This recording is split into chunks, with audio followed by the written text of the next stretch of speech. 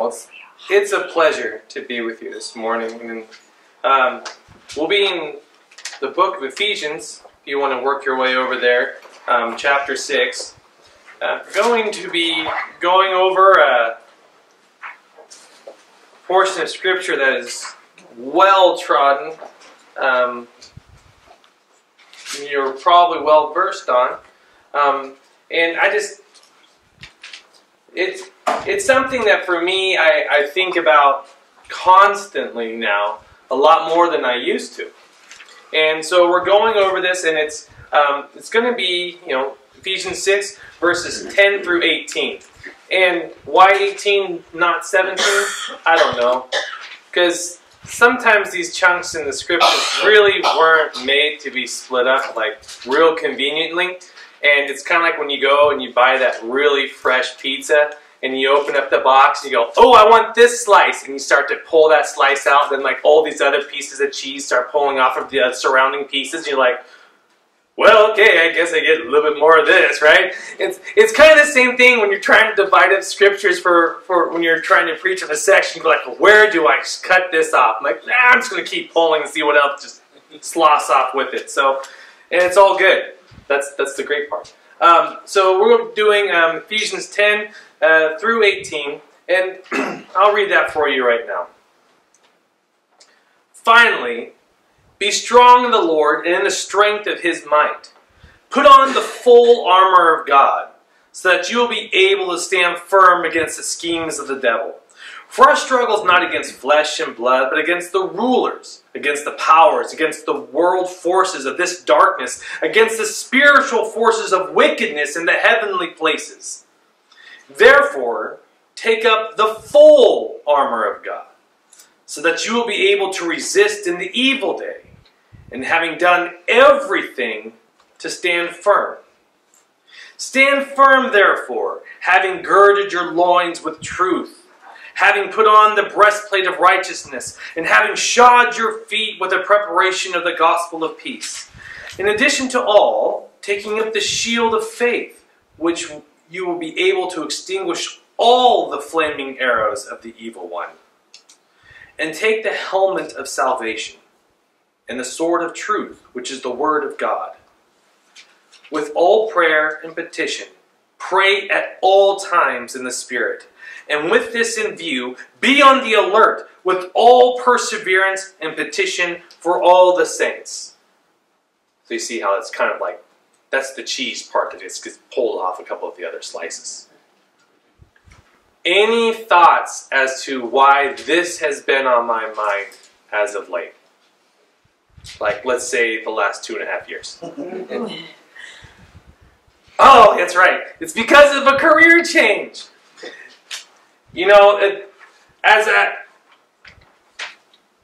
I don't want to get ahead of myself. I probably will. I'm totally screw this up. That's fine. But I wanted to start off with this question. And it's and I mean this to be a very personal, very direct question for you to think about in your hearts and to ponder and to, continue to think about it as you leave today.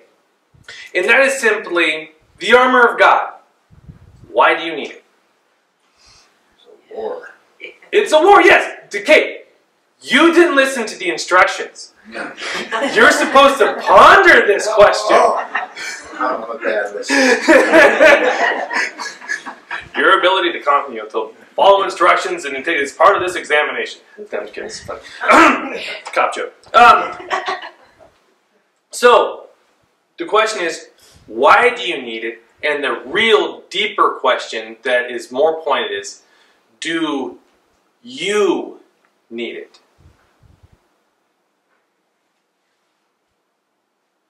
And this comes back to this question of, what is reality? What is real to you, and what is your perception of reality, and does your perception of reality actually match reality?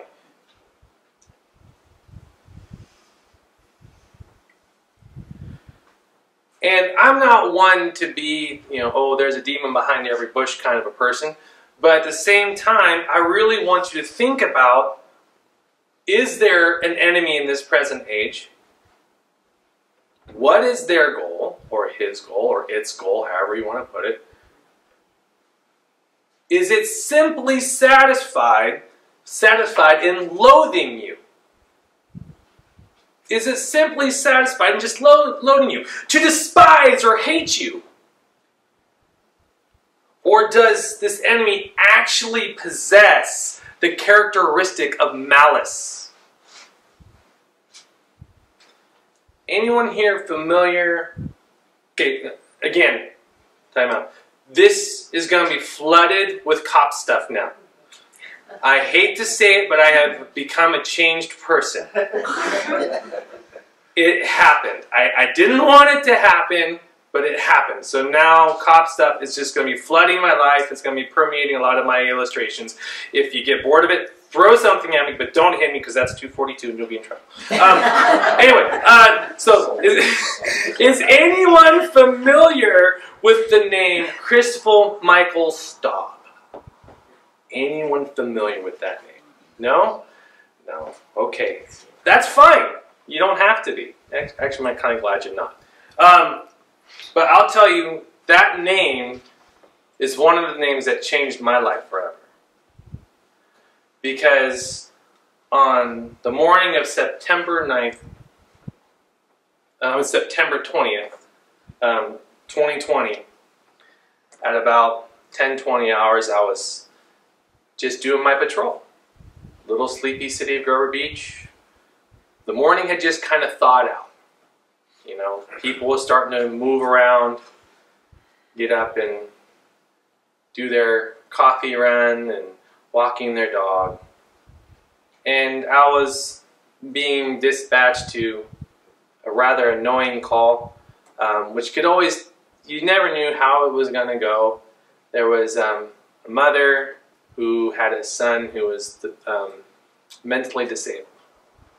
And she was his payee, which means that she controlled all of his money. But he was mentally disabled to a degree where he would have violent outbursts.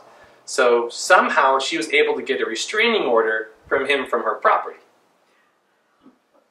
But he had to come to her to get money, because she had his money.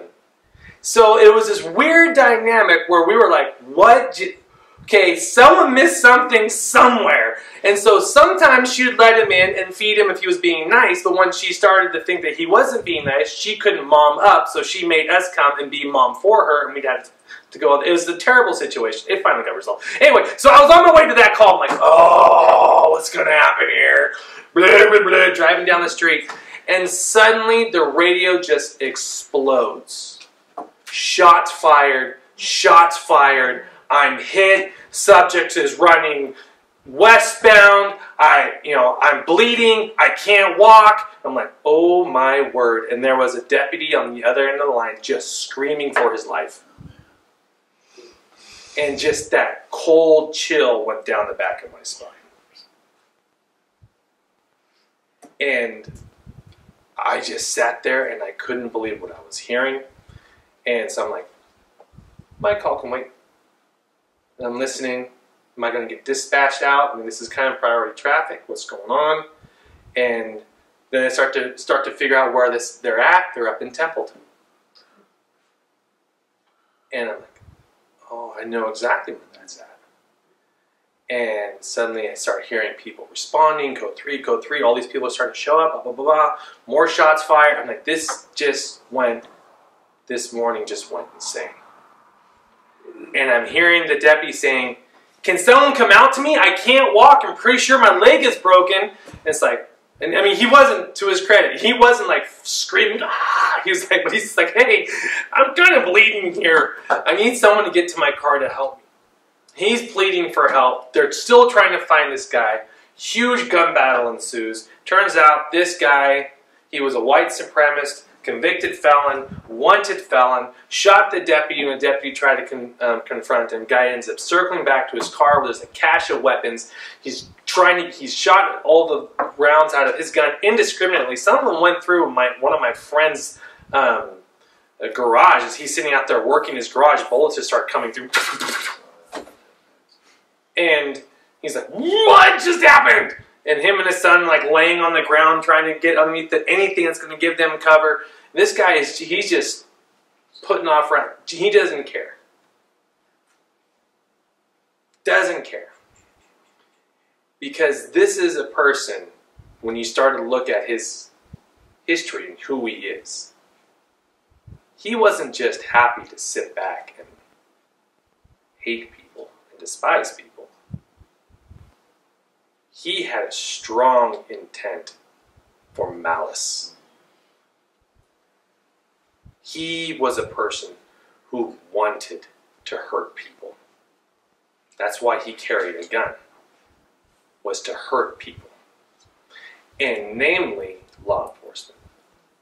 Because he knew that one day there would be this confrontation, because he was wanted. And he knew he was wanted, and he's out and about going, yeah, I'm wanted, what about it?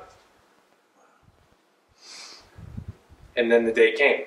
He ended up dying outside of his car where they found a load of guns.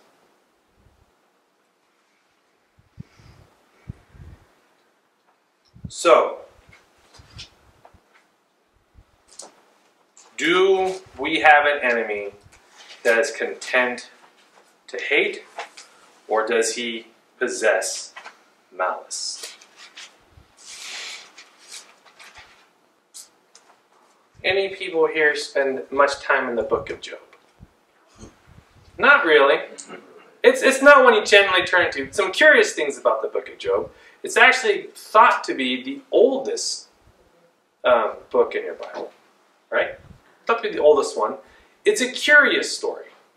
I don't mean story. It's a curious account. Because it's one of those rare times when the veil of what we can perceive is lifted. Kind of like when John was able to see in the book of Revelation. What is going on in the heavenly realms that we don't have access to with our earthly bound eyes? And the book of Job has this characteristic where the veil is lifted. I kind of always think about the Wizard of Oz. Don't pay attention to the man behind the curtain kind of thing. But it's like the curtain's removed and you get to peek back there. Hey, what's going on out back here?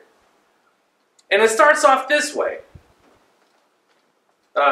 First there was a man in the land of Uz. Now we're really starting to make that connection with the Wizard of Oz, right? No. There was a man in the land of Uz whose name was Job. And the man was blameless, upright, fearing God, and turning away from evil. And as you keep reading, he was very blessed. And he knew it.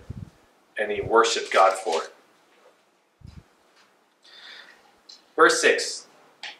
Now, there was a day when the sons of God came to present themselves before Yahweh. And I love this. When you read in your Old Testament and you see the capital L-O-R-D, that's God's name in there. So think about that, Yahweh. And then as I was writing this, I really got caught up in the names of God. Because there's such a richness in the names of the Lord. So, this is God the Father, Yahweh, El Shaddai, which is God Almighty, Elyon, the Most High God, and then one of my favorite, my favorite titles for God, Ruiz, which is the God who sees me.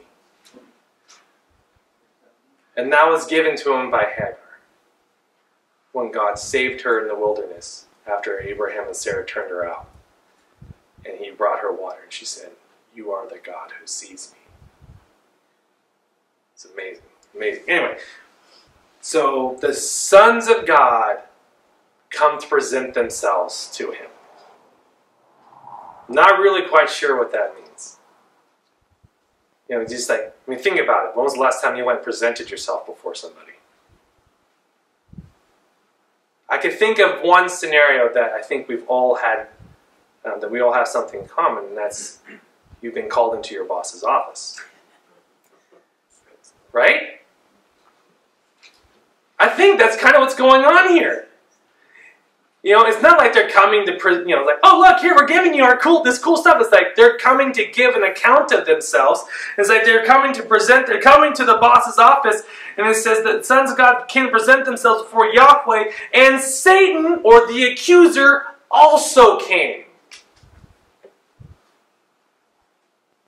He was also summoned. He also had to come and present himself. And it says, and Yahweh said to the accuser, or Satan, from whence dost thou comest? Okay, or from where do you come? Sometimes I think translators have never been in trouble in their life. Because, you know, it's like, from where do you come? It's like, oh, from here and there. It's like, no. Let's get an actual real reading into what that means. Where have you been? Because then you start reading, like, from where have you come? It's like people, commentators get really in, they get so caught up on that. And they go like, well, God knew where they would come because in his, you know, in his all-knowing ability, he asked that question so the other angels would know where Satan has been. It's like, because it's going to be such a mystery. No, God's saying, where have you been? You know, coming back from a late night. You know, mom and dad are waiting up for you. Like, oh dear. You know, give an account of yourself. And what is Satan's response? From roaming about the earth and walking around it. So, is this like the biblical version of walk and turn? You know, like 1, 2, 3, 4, 9. 1, 2, 3, 4. It's like, no! It's like, what is God? What's the response here? What God's saying, where have you been? And Satan's response is, I've been hunting.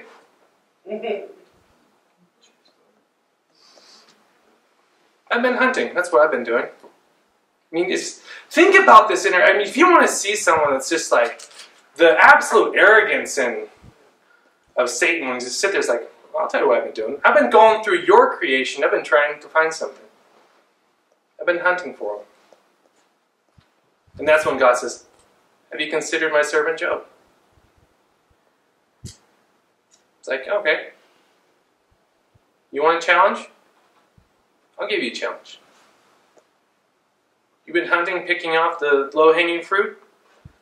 I'll give you access to the best.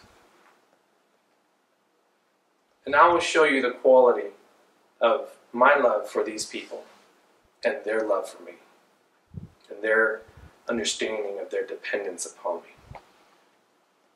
And then you have the rest of the book. It's a powerful read.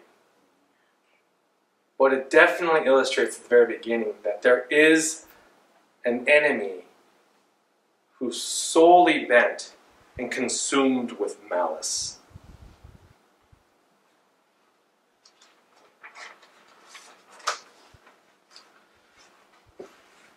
Peter also puts it this way in 1 Peter 5:8. Satan prowls about like a roaring lion seeking someone to devour. Like a roaring lion. Fierce. Hungry. And I don't know if you guys have ever heard a lion roar in person. We were at the San Diego Wild Animal Park, and for some weird reason, the lions just got to burn themselves, and they wanted to start roaring. And it was powerful. It's kind of like letting everyone know on the block, hey, I'm here. And that's the way Satan goes about his business. So, go back to the original question. Do you need the armor of God? What do you believe? And I want you to take seriously and consider well the shipwrecked lives of people such as Marty Sampson, Joshua Harris, Pastor Carl Lentz. If you're not familiar with many of these people, the first one, Marty Sampson, was one of the worship leaders, songwriters for the Hillsong Church. Very prominent in that sphere. Then he wrote an upended piece saying, basically, I'm walking away. I don't know your feelings about Joshua Harris. He was a Christian author, very prominent in the mid to late 90s, early 2000s.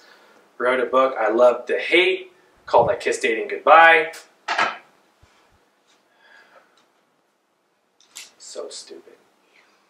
It's like, can you imagine being like a 16, 18-year-old boy and you're just like, the only thing you want to do is find a nice girl who loves Jesus, so you want to take her out on a date. She goes, I just read this book, I Kiss Dating Goodbye, it's not going to happen. Like, great. I'll go watch Star Wars. And I did. But Joshua Harris walked away from the faith for the love of this present world and its riches. And then, of course, there's the much defamed pastor from the New York Hillsong Church. And that's Carl Lentz. Rubbed elbows with the rich and famous. Seemed to get caught up in that scene. And his committed adultery. And we're talking about it today in this little tiny corner of the world. 3,000 miles away. Because it did, it had an impact. It did. You know, this was the guy who, didn't he baptize Justin Bieber? Something along those lines? Wrong crowd. Yeah. It's like, oh, wrong crowd. But you guys don't do Justin Bieber stuff. But with all these people who were prominent within, you know, as prominent as Christians can be, right? Prominent members, publicly seen and noticed. For all of them, the story of their downfall seemingly is very similar. It began with thoughts. Thoughts led to exceptions, either morally or socially. Whatever their minds were going down, they started to allow certain exceptions for things, and before they knew it, they took a stop, looked at it, and was like, oh, yeah, I don't actually believe in God anymore. Interesting. It's kind of like, you know, you put a frog in warm water and it's kind of like start to boil, and before they know it, the frog dies, and he won't leap out. But if you take a frog and you throw him in like really cold water, he's like, ah! Or really hot water, he's like, no. It's like, but this slow process, before they know it, they're gone.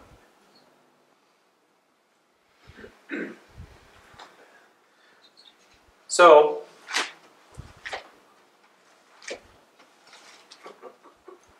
going back to where we started. Ephesians.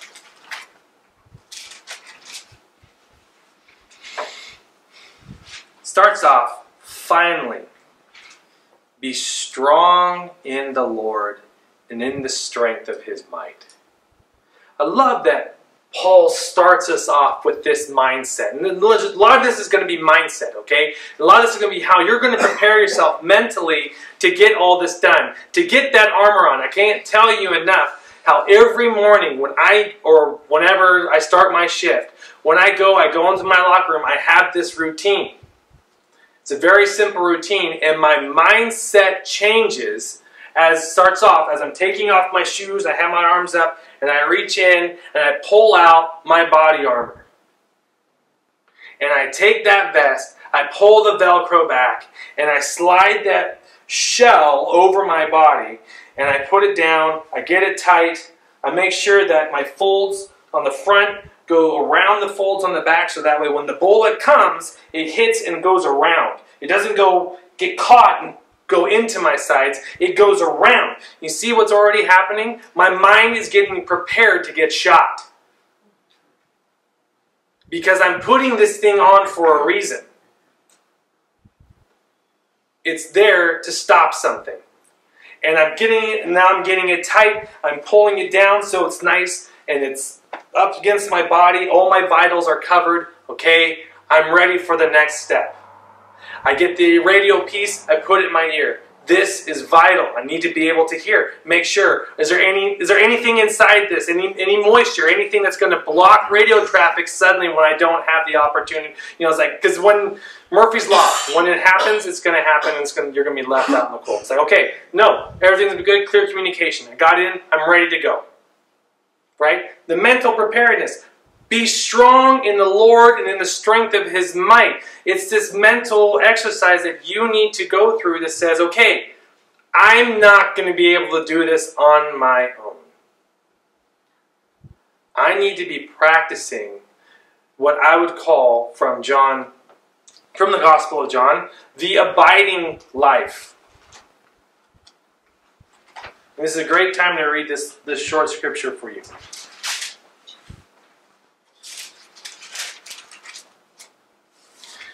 John 15. Jesus saying this to His disciples in the upper room. I am the vine, and my Father is the vine dresser. Every branch in me that does not bear fruit, He takes away. And every branch that bears fruit, He prunes that it may bear more fruit. You are already clean because of the word which I have spoken to you. Abide in me, and I in you. As the branch cannot bear fruit of itself unless it abides in the vine, so neither can you unless you abide in me.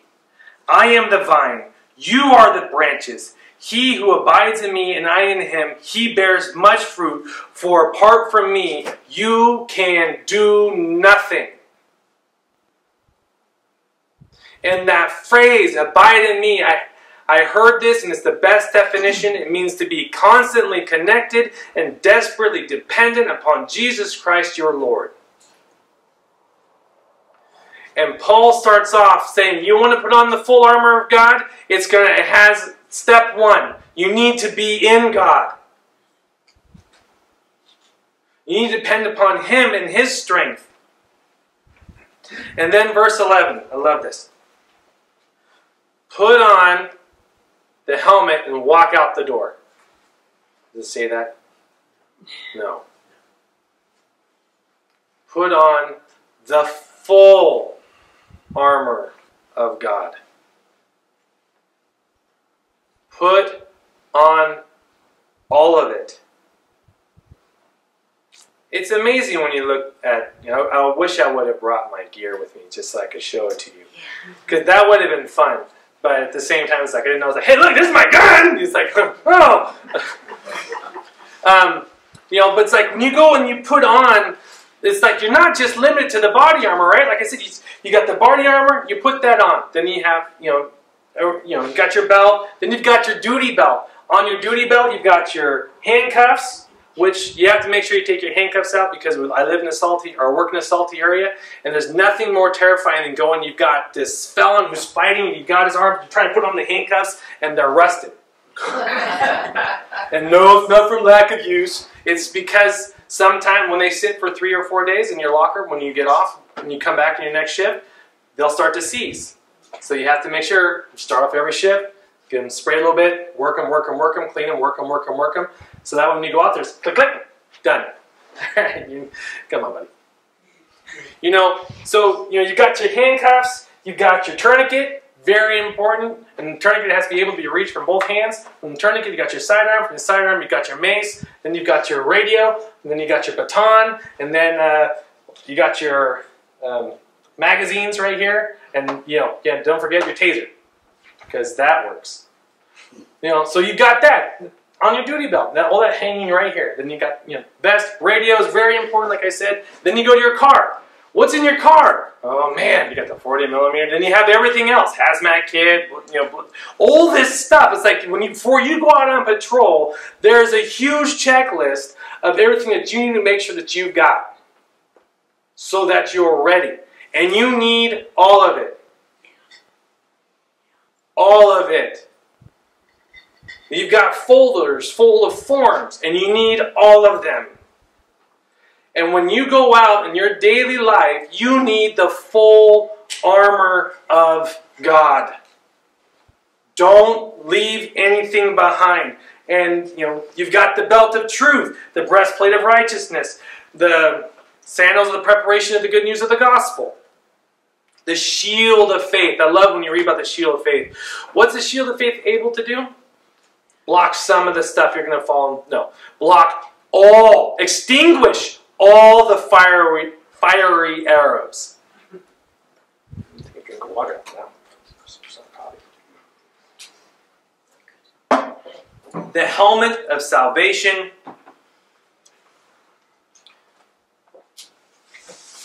And finally, the sword of the Spirit, which is the Word of God. All of those things. You need them all. I'm not going to go, it's 5 minutes left, I'm not going to go through all of the parts of the armor of God. I think that would be a wonderful study for you. There are literally books and books out there, and it'd be a great thing to do, a great study, a great time to sit and just reflect upon the armor of God. To prepare yourself for spiritual battle. And what are these things? So, again, be a great study. Do it on your own time. It'd be time well spent. But what I can tell you is that we are involved in a desperate battle. We truly are involved in a desperate battle. And it's a daily battle. It's a moment-by-moment battle. For our struggle is not against flesh and blood, but against the rulers, against the powers, against the world forces of this darkness, against the spiritual forces of wickedness in heavenly places.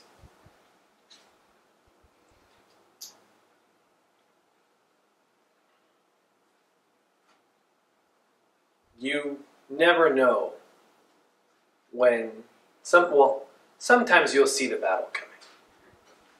Sometimes you will.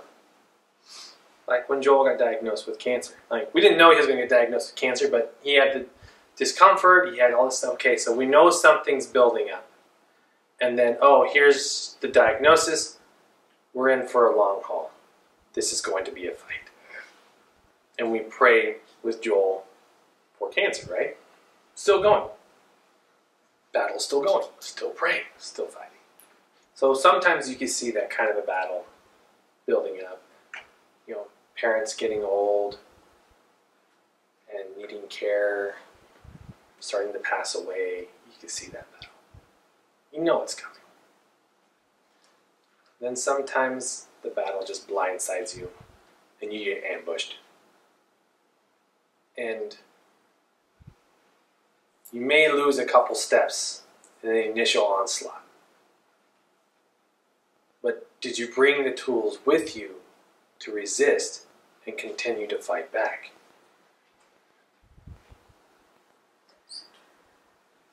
Cop story. Another nice weekend morning. Rather early. Only been on shift for about an hour. Got done with the briefing. Went and got my little coffee. You know, smiled, shook hands with some of the folks around the city. Just, you know, doing what you do. Community policing, right? Make sure you say hi. We got a memo. Your cops don't smile and wave enough.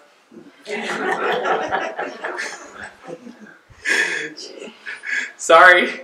So make sure you stop and wave enough and get out. And it's also, and you're like, there's a point. It's like, I made it a point now, since I'm working weekends, it's fabulous. I get to get out and I go to every yard sale I see. It's great. I'm like, now I've got $50 just burning a hole in my pocket as I'm going around from yard sale to yard sale. But it's fun to get there and go and say hi to people.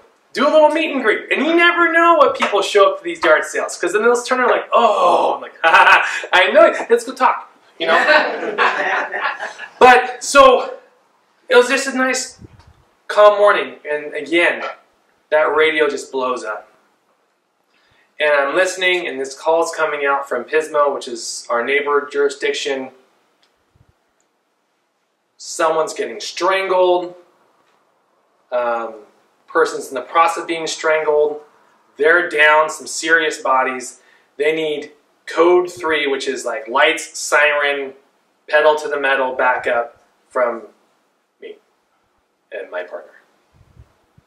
And it's like, drop the coffee, let's go. And of course, it's a neighboring jurisdiction. I don't know where they're at. It's like, what street are they on?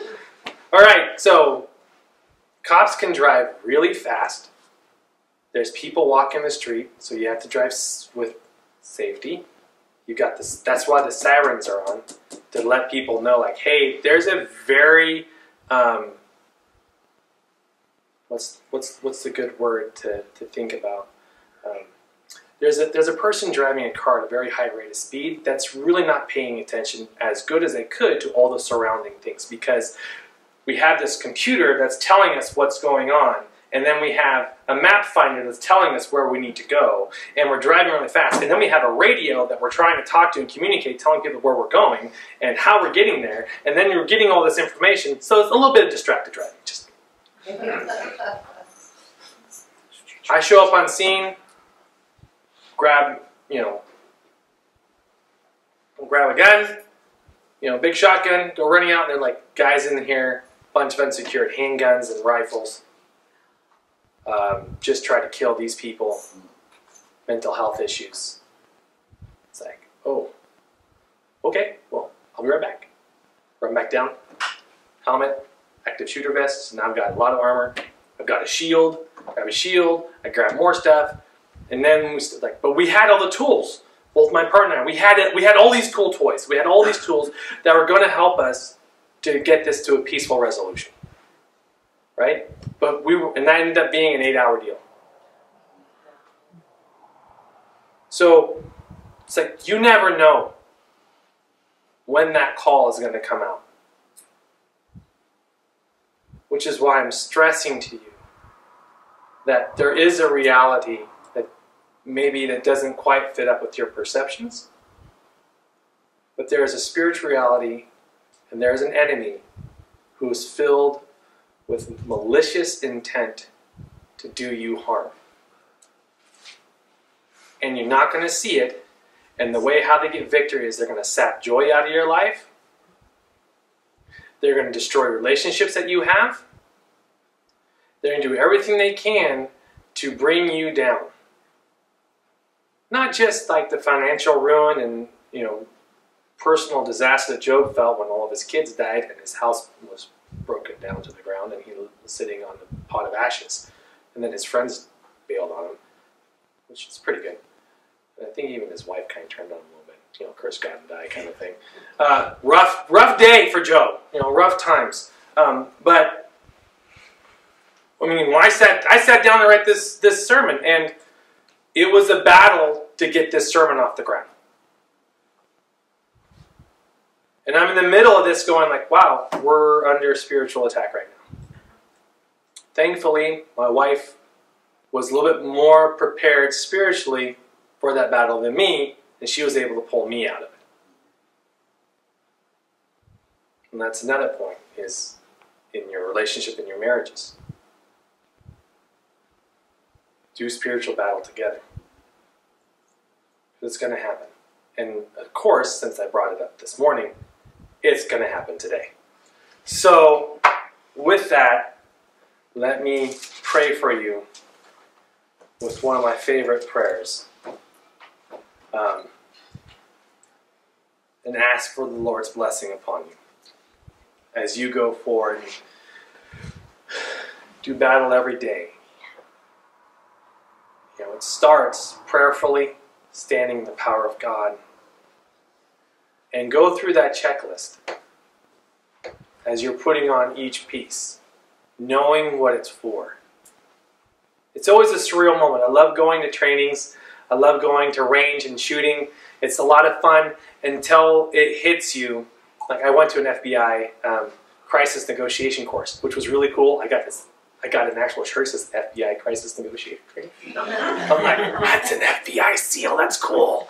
In the back of my mind, I was like, maybe these guys are going to recruit me because they're like, hey, you're a really good negotiator. You can talk great. Why don't you come and be in the FBI? Forget that small, great department you work for. And so, of course, that didn't happen. That's just those fanciful dreams, dream on. Good song. Where was I going with that? I don't remember. Christ Negotiator, yeah. It was a really fun course. I really had a great time. Got a lot of really good skills. Yeah. And then it hits you, it's like, why am I taking these skills? It's because one of these days I'm going to be caught with somebody who has either done something terrible that has affected a lot of people's lives forever. And I need to have the ability to talk with them to prevent them from doing more terrible deeds. When you read about the armor of God, it's there for a reason. It's to keep you intact with your Lord, to build you up, and to protect you because you have need of protection. So, for this reason, I bow my knees before the Father, from whom every family in heaven and on earth derives its name, that he would grant you, according to the riches of his glory, to be strengthened with power through his Spirit in the inner man, so that Christ may dwell in your hearts through faith, and that you, being rooted and grounded in love, may be able to comprehend with all the saints what is the breadth and length and height and depth, and to know the love of Christ which surpasses knowledge, that you may be filled up to all the fullness of God. Now to him who is able to do far more abundantly beyond all that we ask or think, according to the power that works within us, to him be the glory in the church and in Christ Jesus to all generations, forever and ever.